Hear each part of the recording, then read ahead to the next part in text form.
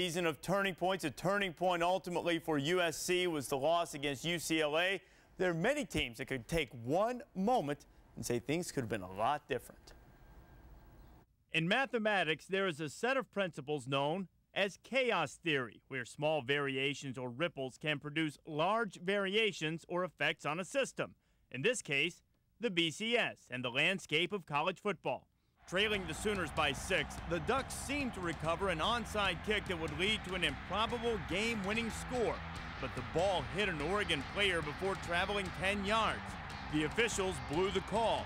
Had the call gone the Sooners' way, they'd be 12-1 and have a case for making the BCS title game. And if another call had gone Florida's way, there might have been no debate.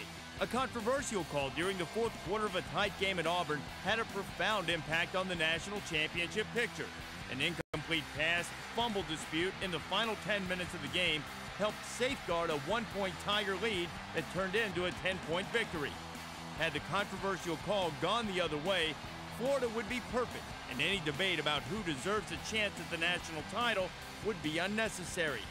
The Gators were involved in over 1,500 plays this season, but it was a single snap on a Saturday night in October that impacted the entire BCS. Looking to throw. That might be a fumble. Yeah, they put the thing down. Picked up